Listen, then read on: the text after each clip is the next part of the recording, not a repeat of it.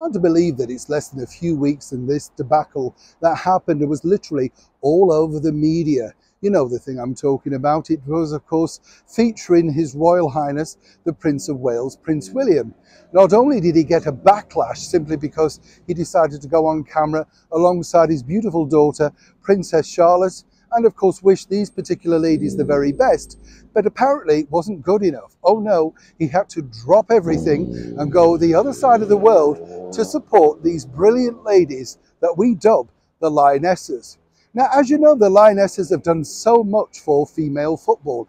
I really think they've inspired a generation, because when you think about it, it wasn't exactly doing incredibly well, but it's built up. It's all thanks to them. And I thought they did so well to get so far. Obviously, a bit of a shame that they didn't go the full way, but ultimately you have to be proud of what you've achieved, and the ladies are.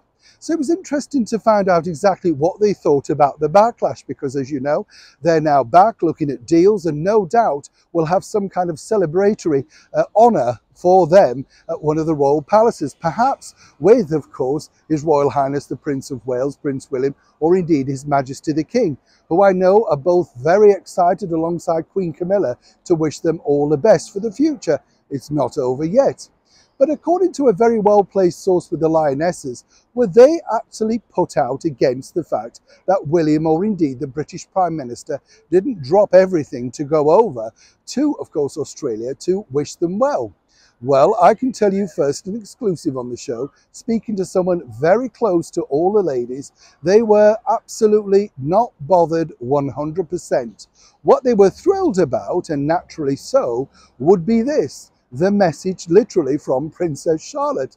One of the ladies, let it be known to me that she felt that that particular message from that particular lady would help connect in so many different ways, and it truly did. Now, they've actually apparently been in touch with His Royal Highness, the Prince of Wales, Prince William, to say, we're not bitter, we're not fed up at all, we're just grateful for your support. So for all of those media organisations out there, including all the major national newspapers that were trying to make this into something that it truly wasn't, indeed trying to force the Prince to go over with literally 24 hours to go, it's nice to know, isn't it, that absolute common sense prevails. And as one lady pointed out to me, she felt that it could have been made even more nerve-wracking than the whole situation was if the Prince of Wales, or indeed the Princess of Wales, had have been in the stands.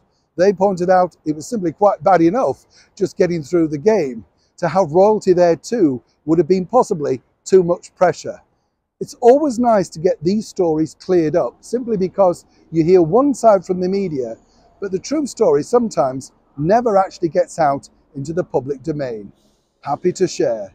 Neil Sean in the very heart of London.